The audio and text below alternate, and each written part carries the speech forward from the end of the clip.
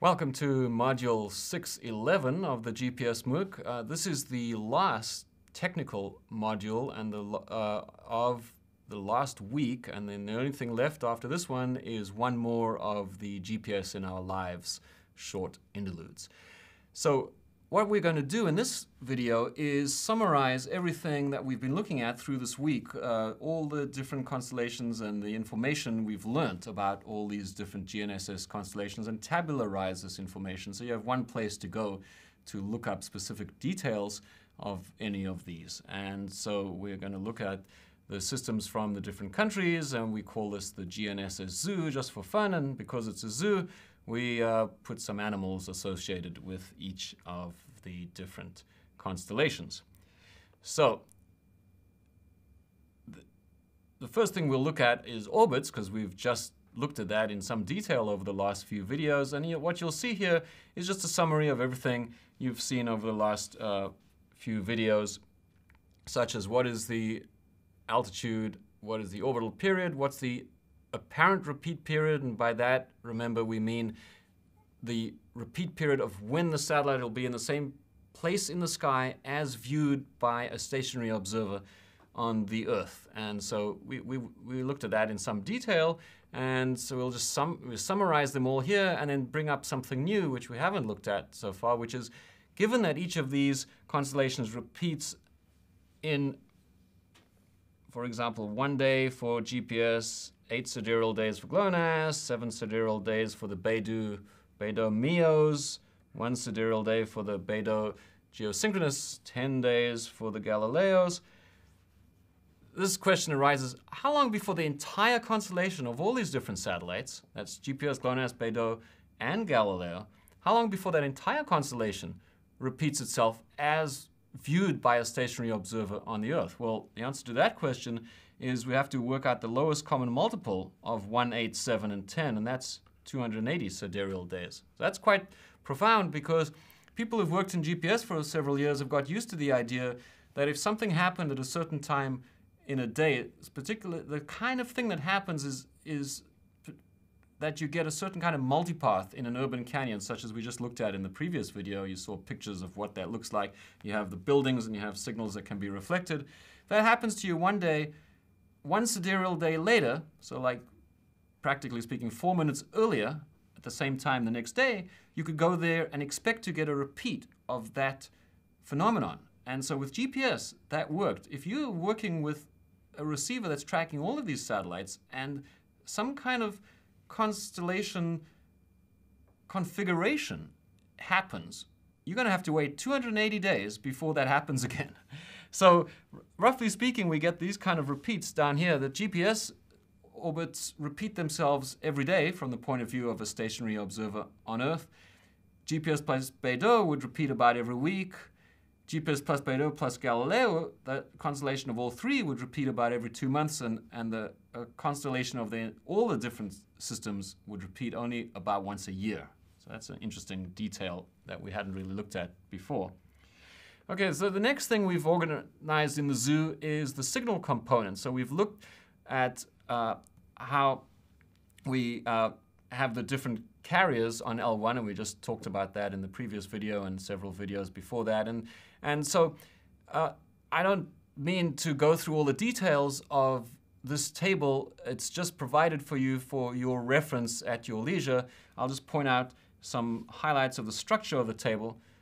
Firstly, the red, as you've probably noticed, is where the other constellations differ from GPS, and the white is where they match GPS. So it just gives you, once you understand GPS, you got a simple guide to look to the right and see what's different. And then you'll notice here that Galileo has 2 columns, because Galileo has a pilot signal and a data signal. We looked at that when we spoke about Galileo, and so it's got 2 columns, and you'll notice down the bottom that the data bit rate is 4 milliseconds for the data, and then there's nothing for the pilot, because that's the point of a pilot signal, is no data on it. However, there are these secondary codes on some of the new systems, and you'll see them mentioned in each of these. Beidou has a secondary code, Galileo has a secondary code.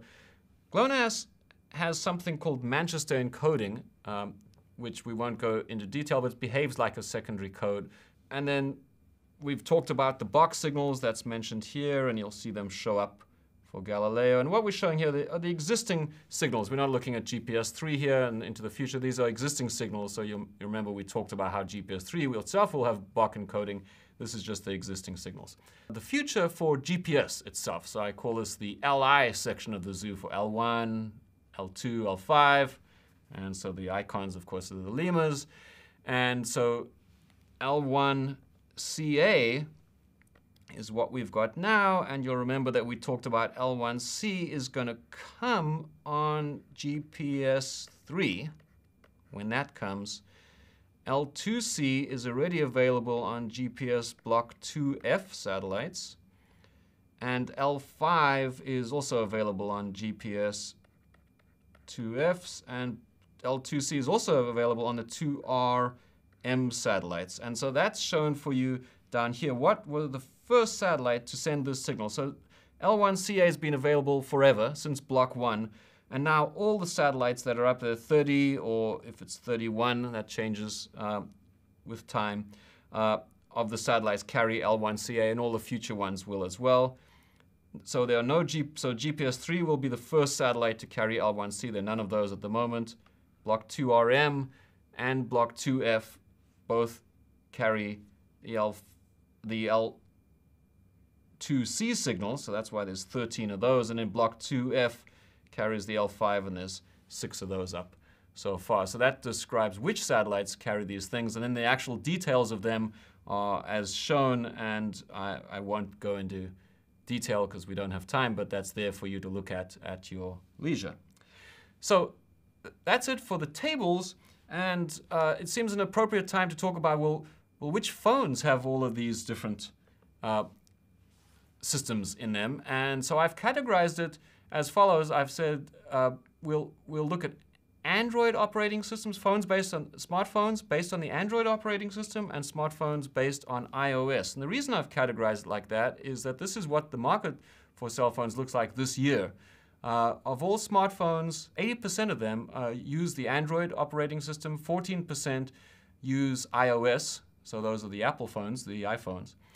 And then Windows phones, BlackBerries, and any others make up just a few percent. So that's why, to give you a kind of big picture of what constellations are supported by which phones, I've just focused on Android phones and iOS phones.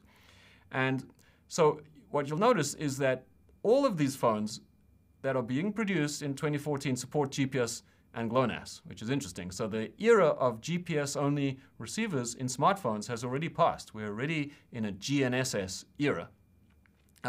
Some of the new Android phones coming out in 2014 support QZSS and Beidou, and none of them support Galileo and IRNS at the moment. And then, as you see down the bottom, for iPhones, all of them being sold in 2014 support GPS, GLONASS, and QZSS, and none of them support Beidou, Galileo, or IRNSS yet. So this information is true as of now, September 2014, when we made this video.